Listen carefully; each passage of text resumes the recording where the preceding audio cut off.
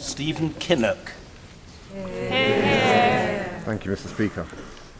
Jo and I have been friends for over 20 years, and we've had a wonderful 12 months sharing an office since our election last May.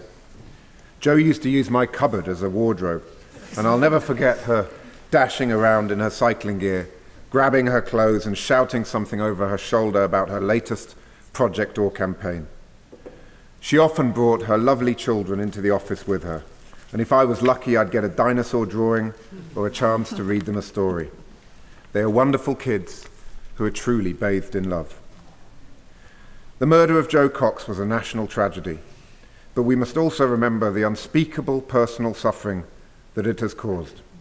Jo's family have lost a loving mother, wife, daughter and sister. Mr. Speaker, the fearless Jo Cox never stopped fighting for what is right.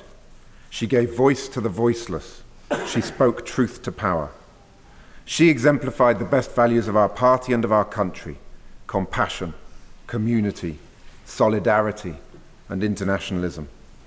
And she put her convictions to work for everyone she touched, for the people of Batley and Spen, for the wretched of Syria, for victims of violence and injustice everywhere.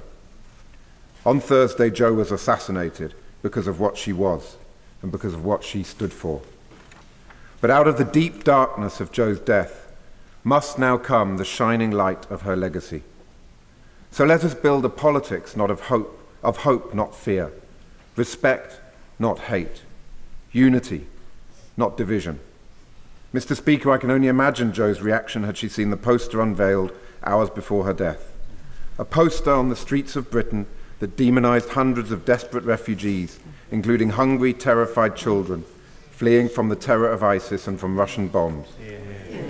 She would have responded with outrage and with a robust rejection of the calculated narrative of cynicism, division and despair that it represents. Because Jo understood that rhetoric has consequences. When insecurity, fear and anger are used to light a fuse, then an explosion is inevitable. In the deeply moving tribute Brendan Cox made last Thursday, he urged the British people to unite and fight against the hatred that killed Jo. It is the politics of division and fear, the harking back to incendiary slogans and the rhetoric of Britain first that twists patriotism from love of country into an ugly loathing of others. Mr. Speaker, we must now stand up for something better because of someone better. In the name of Jo Cox and all that is decent, we must not let this atrocity intimidate our democracy. We must now work to build a more respectful and united country, because this is our time to honour the legacy of the proud Yorkshire lass who dedicated her life to the common good and who was so cruelly taken away from us in the prime of her life. Jo Cox, we love you, we salute you, and we shall never forget you. This is